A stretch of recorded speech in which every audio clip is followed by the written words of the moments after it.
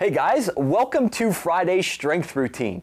What we're going to do today is a little different style of workout now that you're feeling a little more comfortable with some of the exercises, and it's something I like to do on Fridays as an end of the week workout. So inside of level 1 and 2, we're going to do nothing but push-ups and squats today. So if you've been successful in completing the repetitions with the chosen levels that you've been doing, you definitely want to stay at that level today inside of your workouts. If you need something more, you want a more push, you need some higher intensity stuff, then go ahead up into level 3. But obviously, you're going to need your roll of toilet paper and a chair to complete level 1 and 2 today. So whenever you're ready, choose your level and let's get ready to do a bunch of push-ups and squats.